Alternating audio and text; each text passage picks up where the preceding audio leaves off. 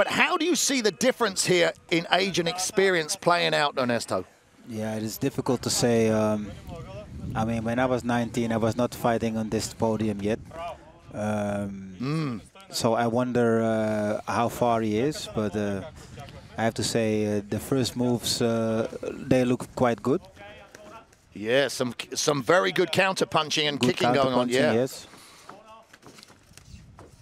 But that's the beginning of the fight, and I don't know if it's experience over age or the other way around. Well, the young man is not holding back. He's throwing power punches. Yes. Those hooks are strong. Yeah. But we have to take into account it's a big stage. He has to be under pressure. That was a lovely low kick at the finish there. Yeah. You can burn yourself out if you go too hard early on and you're not used to this pressure. It can overcome you. Exactly. Well, we don't know if he's used to this pressure because some young fighters have already good experience. Nice, but, nice hooks there. And up till now, he's doing very good. The good shots to the body. I would say very explosive. Very explosive. They both are, but wow. It looks like he's got a game plan. He's definitely trying to soften the body up of Vincenzo Di Nicola from Italy. Yeah. And it was lovely. It was I don't know, I call it the Dutch style. When these guys throw hooks and finish off with a low kick. With a kick, yes, yeah, I understand that. It's poetry in motion for me. Yeah. That was a nice, long, rangy sort of wide hook there. Glanced off his opponent. Well, when Vincenzo throws his kicks and his punches, he's doing quite good. But yeah, but the Italian, he's just Konstantin. I mean, he's just more explosive.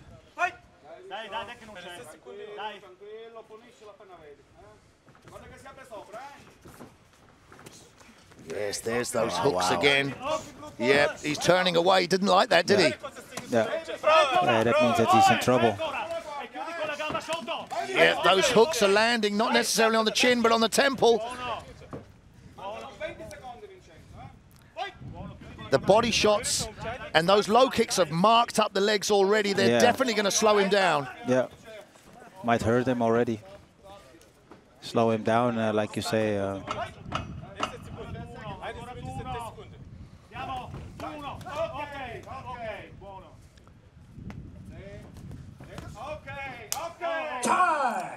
And that's the end of the first round.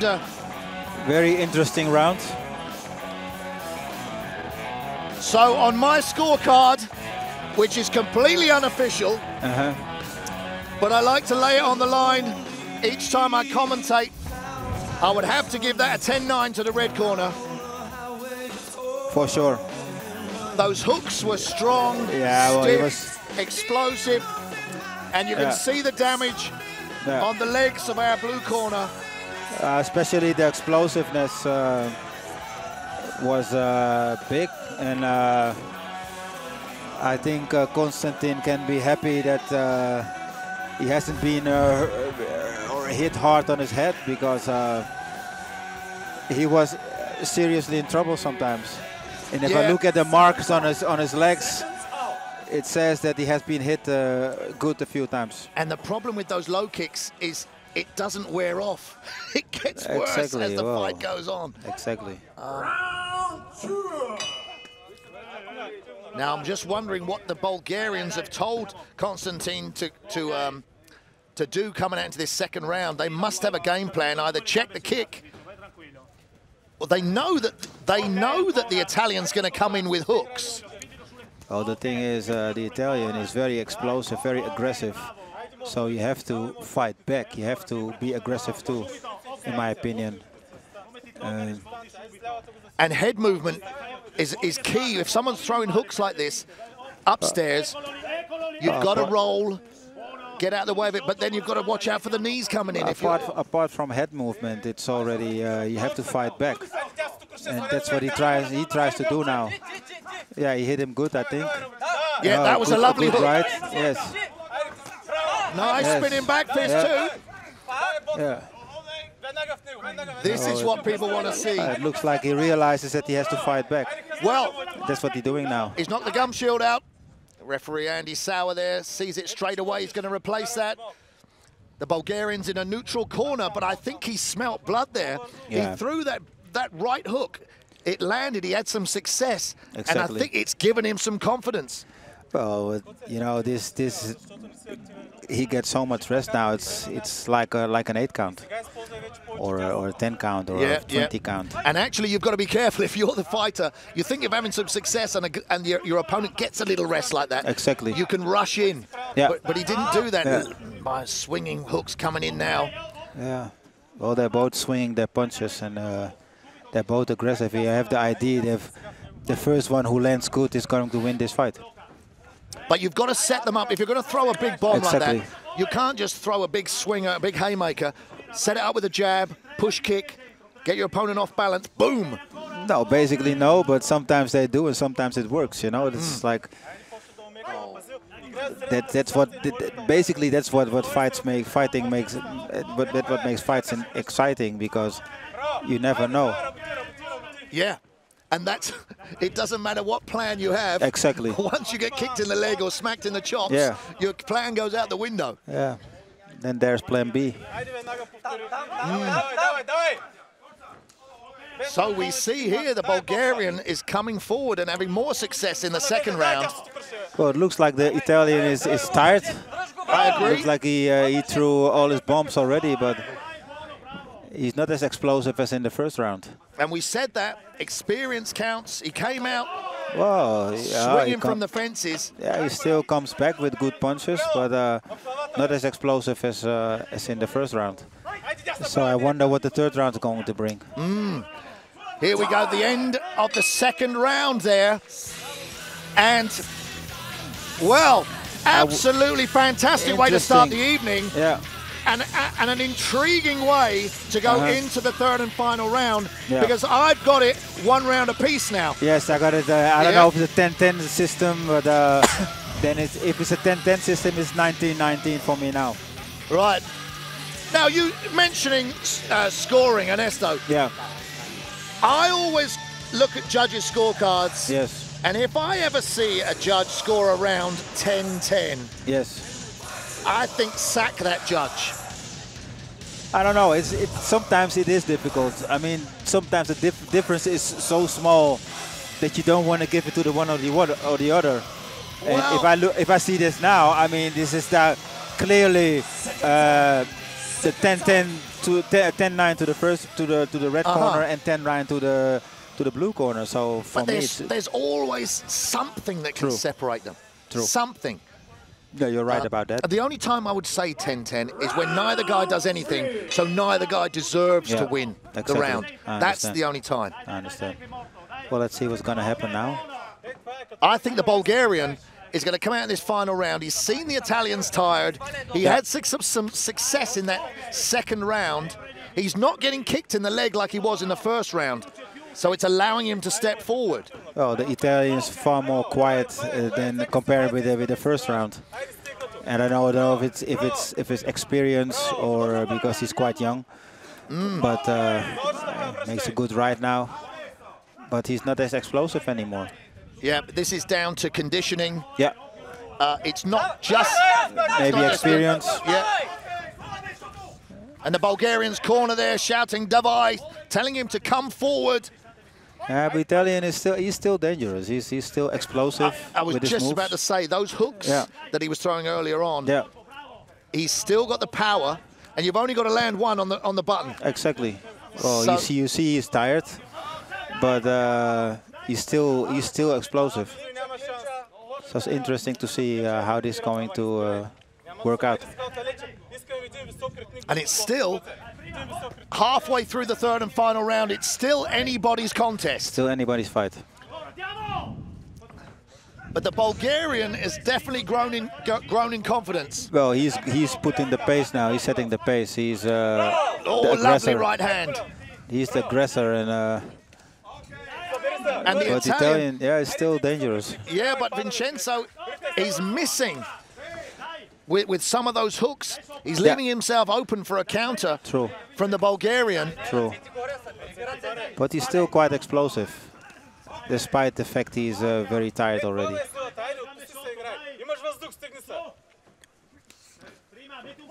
And actually, it also, we're talking about experience, Konstantin Mihailov, he has been in the SENSHI ring before, so he's coming back to somewhere where a place that he knows. Yeah.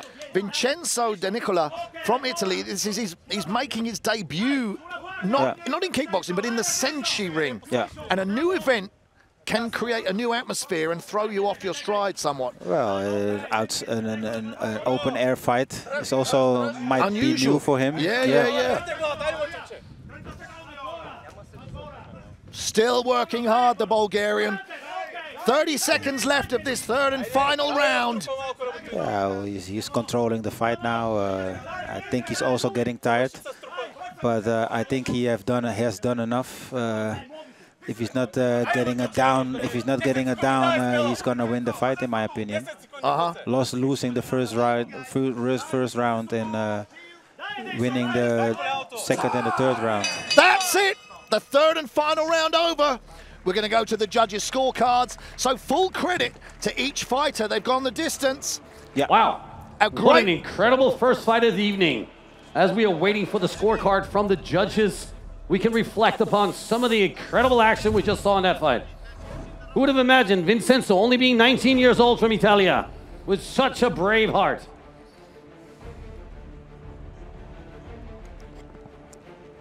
Yep, that was a fantastic matchup. Right from the outset, the very first contest of the evening. And great matchmaking makes great fights. Exactly. Fireworks from both sides. And that's for the crowd. I see referee Andy Sauer is checking out the ring. Everything is always considered in the best interest of the fighters so that we have the best conditions to absolutely use our best. What an incredible fight. SENSHI 18. We are having our judge check out the scorecards. It's interesting, the first contest of the evening, and there's already an air of anticipation to find out who the winner is. It's exciting. Yeah, that's always good to see. And we mentioned, you mentioned an open air venue. Yeah. I mean, when I was fighting mediocre level many years ago, I've seen worse. In nightclubs and venues where people were smoking. Yeah. And I would have dreamed of fighting somewhere with some fresh air. Yeah. Yeah. We can be happy that things changed a lot. Man, people smoking cigarettes, cigars, and you're up in the air with all the smokes coming up. Exactly. But we didn't know better then, and now we do. No, and that was the time when you had to pay to fight. Exactly. Man. So, we wait for the judges' decision on this first contest of SENSHI 18. 12 fights on our card tonight, ladies and gentlemen.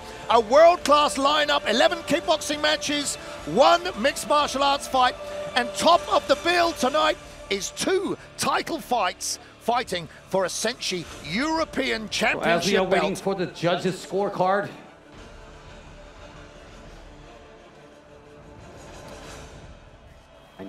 I need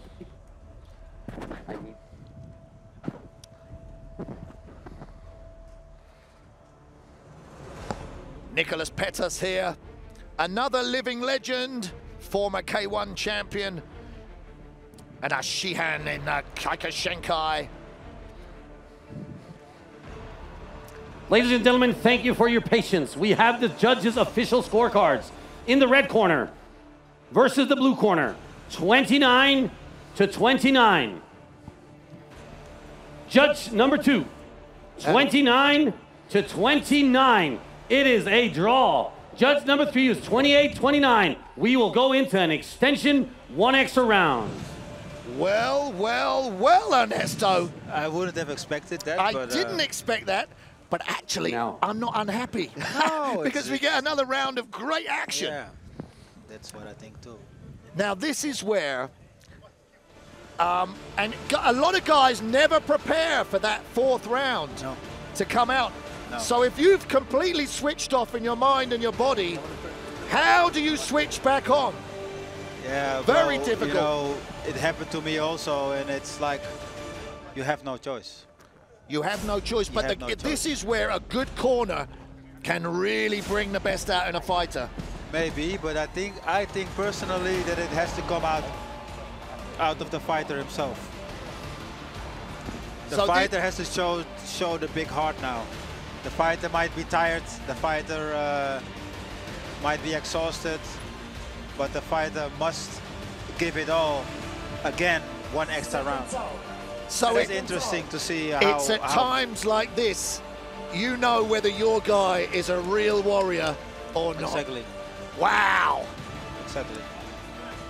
And people watching at home, if you've never stepped inside a boxing ring or an MMA cage, if you've never competed, this can be the loneliest place in the world. You're on your own in a pair of shorts and a pair of gloves, ready to either get knocked out or knock someone out. You're laying it all on the line like a modern-day gladiator.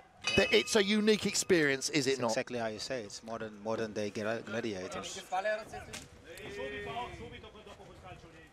So, our Italian, he's coming forward. Looks focused. Now, that low kick, he dropped his left hand there. He's very open to a counter.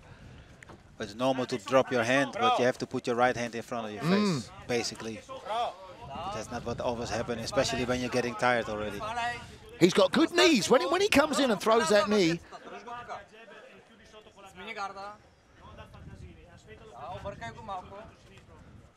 yeah, but they're taking their time now. They've got 1 round. I know what you're thinking. They've got 1 round to make a difference. Let's go. Exactly, yeah, but they are tired already. And they might have hoped that they won the fight, and then they have to go another round. It's quite hard. And actually, if anybody out of experience, if anybody knows, this is a 4th round to decide the fight. This round is scored on its own merits. Yeah. So forget the last 3 rounds. This is scored on its own. Yes. If this round is a 10-10, there can be a 5th and final round. There can be a 5th round. Then the whole fight is scored in its entirety. Exactly. That is very, very, very rare. Yeah. Oh, great.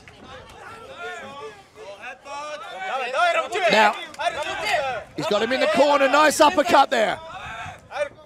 He was looking for a knee at the end of that combination. Now, look, we've got 1 minute, 20 seconds left. Yeah. The Italian is very, very tired. Yeah, looks like he has done, he has given it all in the first 3 rounds, and now it's clear that he doesn't have the power anymore. Well, I mean, whatever happens, he's got a huge potential ahead of him. If he's matched well and looked after, he can really go far. At 19 years of age, on this stage, fantastic performance. And that first round, he won hands down. Yeah. The Bulgarian has come stronger, though, and that is down to conditioning and preparation, I would say. Maybe, yes. Experience. I mean, the Italian looks quite not so experienced. But taking too many punches now. Yeah. But when you step up and start fighting the big boys, it's a different game. That's what it happens, and yeah, that's when you separate the boys from the men. That's how they say that. Yeah. There we are, the end of the 4th extra round. And I'll give credit, hats off to both guys. Fantastic way. And there you have it, ladies and gentlemen. To start some fights just have to go the full distance. What an action-packed first beginning. So we go to the judges' scorecards once again for this 4th and final round. And everybody is sitting with bated breath. Now let's just remember that this is an extra round where it is a must system. For the special presenter of the awards, we are welcoming Mr. Albert Kraus, the Hurricane himself. Albert, how are you feeling tonight, sir? You're very fine. You're looking very fine. Albert looks like he's ready to fight, Ernesto. He's only in there to give a trophy.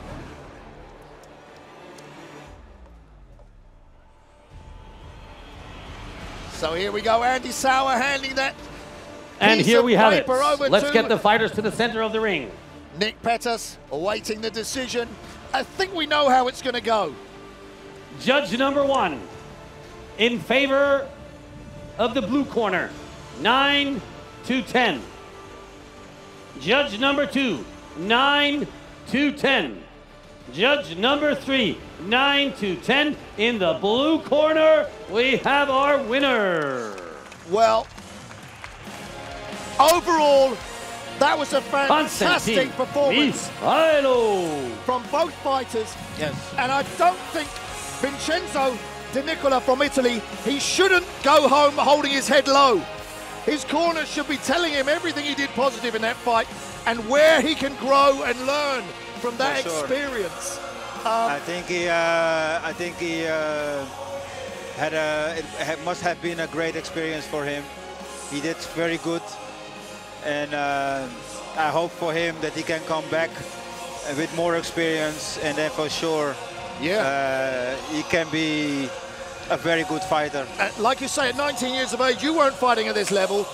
I was a baby at 19. So I fought my 6th, 7th fight, I think, when I was 19, and in total. Right. And I was a talent, but not on this stage yet. Yeah.